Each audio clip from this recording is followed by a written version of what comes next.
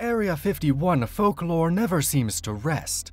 The place was initially called Paradise Ranch, which was named to attract workers to help test the U-2 spy plane. Area 51 stuck later as it sounded cooler. However, the strange name Area 51 has its roots in a method used to survey land and express them on maps during the olden days. A broad region is split into a grid and each cell has a name. The cell that caged the region where the military facility is presently located was Area 51. It is located in the high desert of southern Nevada, 75 miles north of Las Vegas. Over the past 60 years, its facilities have been built around Groom Lake, a flat, dry lake bed.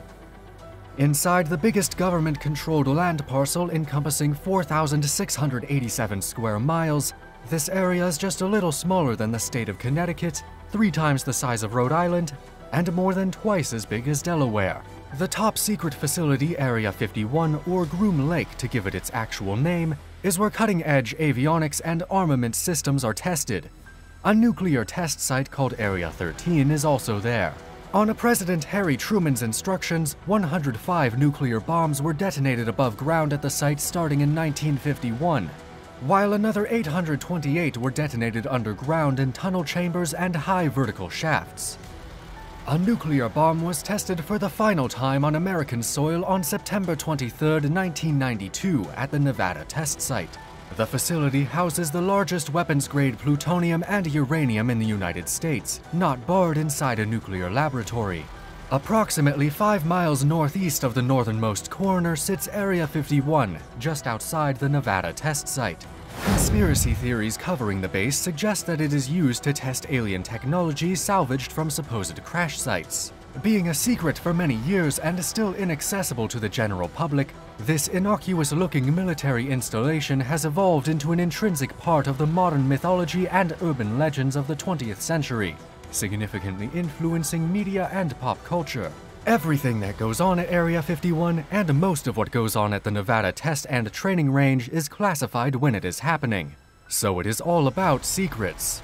The Central Intelligence Agency has declassified 2 early projects at Groom Lake: the U-2 spy plane declassified in 1998 and the A-12 Oxcart spy plane declassified in 2007. Only in 2013, a formerly classified CIA document chronicled the history of the U-2 spy plane. A heavily redacted version had previously been released in 1998.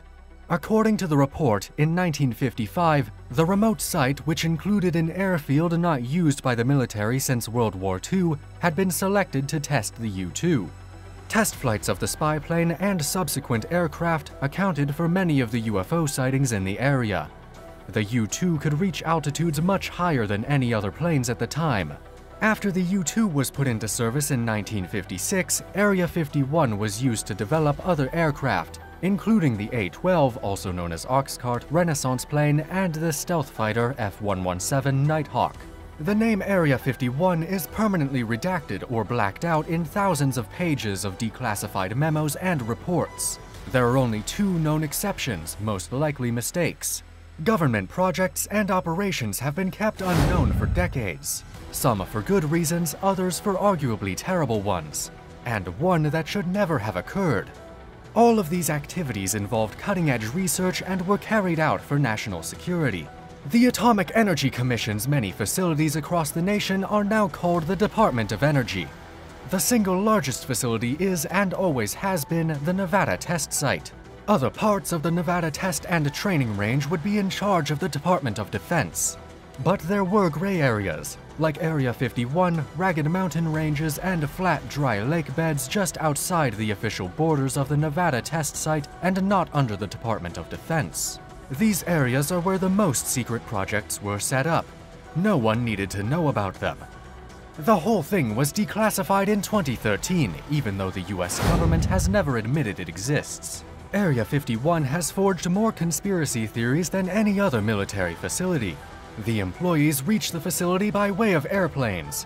They fly in and out of a restricted terminal at McCarran International Airport on one of several unmarked planes authorized to pass through the airspace above. To enter the base, you don't get a license. What is required is 2 things. First is a need to enter the facility, And by need, I don't mean curiosity, but an actual purpose for being there. Secondly, you must have the appropriate level of security clearance. Those two conditions must be met. Satellite imagery of the installation was censored until 2018, which added to the secrecy. The specification of Area 51's purpose made its connection to alien lore become clear. Unidentified flying objects in or near Area 51 have been reported multiple times. And the popular image of the place is a secret site for extraterrestrial research. How did that come about?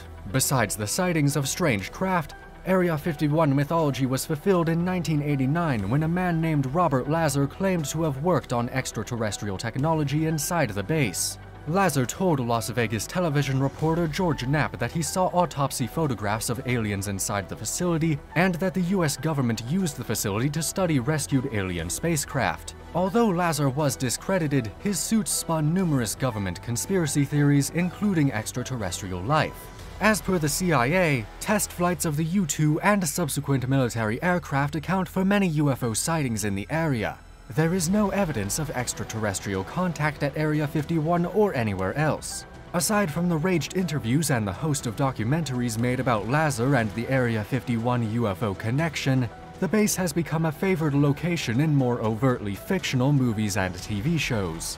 On June 20th, 2019, one of the most popular podcasts, The Joe Rogan Experience, the libertarian-flavored podcast, published a 2-hour-long interview with Bob Lazar and filmmaker Jeremy Corbell. Throughout the interview, Lazar mostly recites and overstates his original story about aliens at Area 51, as told to KLAS in 1989.